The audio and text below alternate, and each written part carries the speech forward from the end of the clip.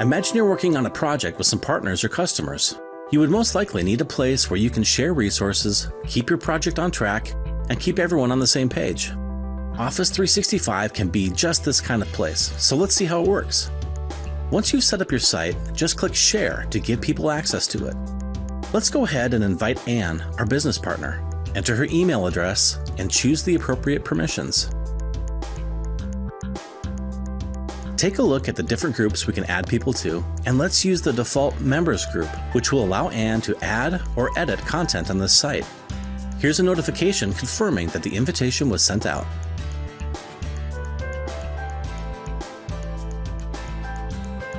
Now let's see things from Anne's perspective.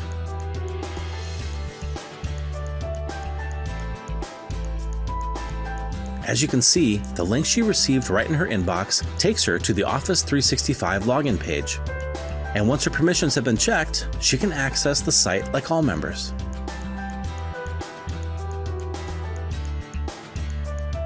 Okay, now imagine you just need to share a document, not the entire site. You can do that too.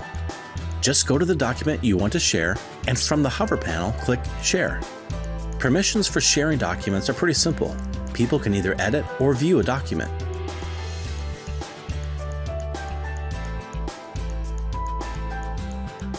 Now, you can choose if you want Alex, a customer, to sign in and access the document, just like we saw with Anne, or if you want to send him a guest link to make it really easy to review this document.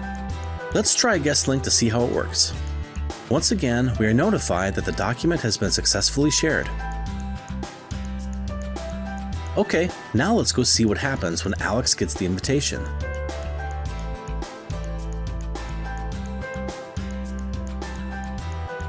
He can still sign in and get advanced editing features, or he can simply access the document in one click and review it right from his browser.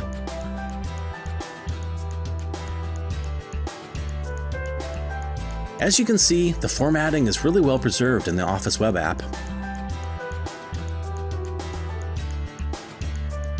And Alex can also go ahead and review comments directly in the browser.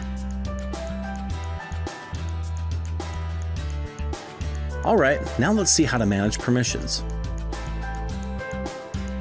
After a while, you might need to stop sharing this document externally. To do that, simply disable the guest link.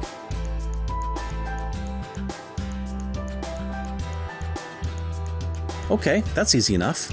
Now let's look at how to revoke a user's access to our site. Let's go to the site settings,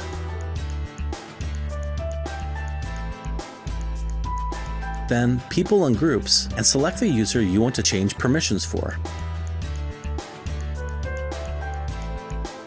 Let's pick Anne in this case and remove her from the members group.